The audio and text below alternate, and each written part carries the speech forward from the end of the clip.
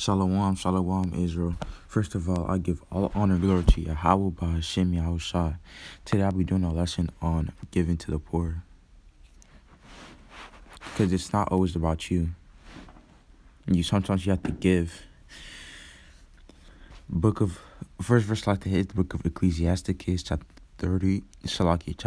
3, verse 30. Water will quench a flaming fire, and alms make an atonement for sins.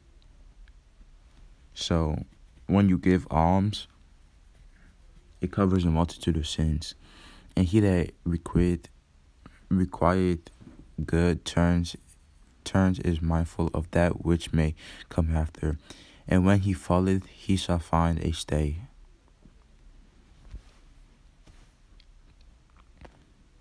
My son.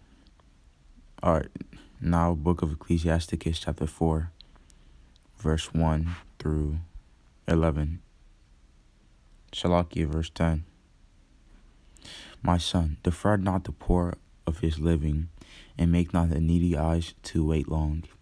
Like, don't mess with the poor, basically.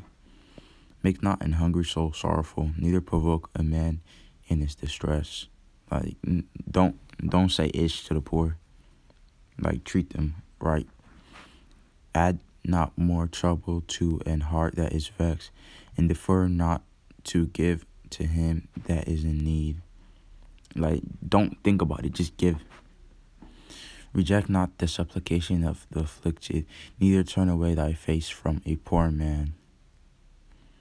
Turn not away thine eye from the needy, and give him not occasion to curse thee. Like, don't turn your eyes away from a poor person and make them to curse you.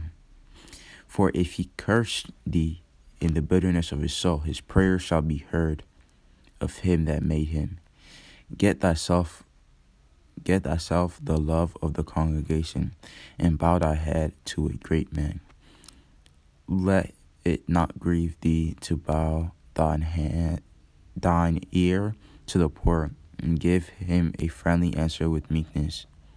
Like, don't try to treat the poor different just because you have something that they don't. That's off as hell.